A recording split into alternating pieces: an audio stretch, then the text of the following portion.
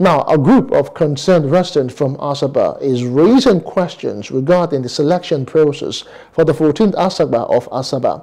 They organized a march through various streets in Asaba to voice their concerns, saying that the nomination of Professor Epiphany Azinge as the candidate from Ogbomanta quota did not adhere to proper procedures.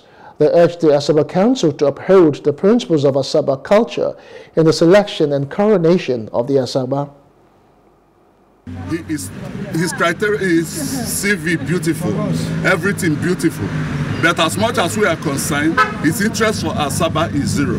This money they are throwing about, cowing people from protests, doing all this manner of things is to show you he's not a choice candidate. If he's the choice candidate, they won't do this they are doing now.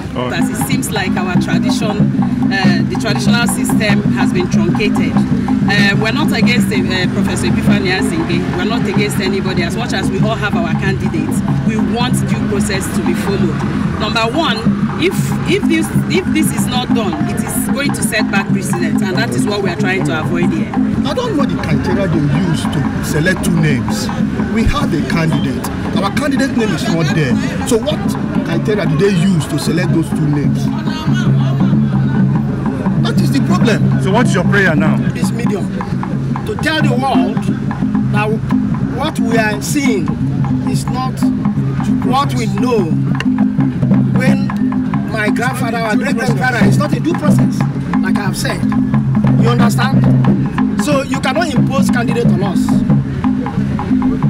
There are other candidates, and there is a petition before the O2 House against the way from welfare and Professor Epiphany Azinge. The result of it, and that is what we are crying for. That they should allow the will of the gods to prevail, not to the will of human beings. For them, this is not merely a protest, rather it is an expression of concerns regarding what they perceive as irregularities in the process of announcing and appointing the new Asagba of Asaba.